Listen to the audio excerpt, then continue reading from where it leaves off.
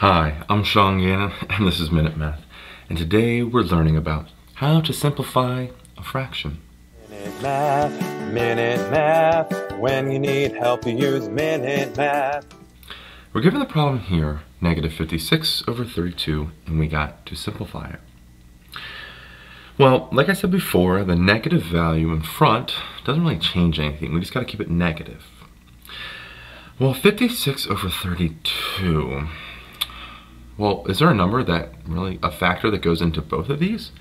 That's going to be 8, right? 8. Negative sign stays out there. 56 is 7 times 8. And 32, well, that's 4 times 8. So we have 7 times 8 in the numerator and 4 times 8 in the denominator. And don't forget that negative sign. By doing this, we can see that the 8's cancel. 8 over 8 will cancel, and we're left with a negative 7 over 4. That doesn't simplify anymore, and so we're done. Negative 56 over 32 simplifies to be a negative 7 over 4. I hope you learned something here on how to simplify a fraction. If you did, make sure you like this video and subscribe to our YouTube channel. This helps us make more of these free math lessons for you and for everyone else. So as always, thanks for watching.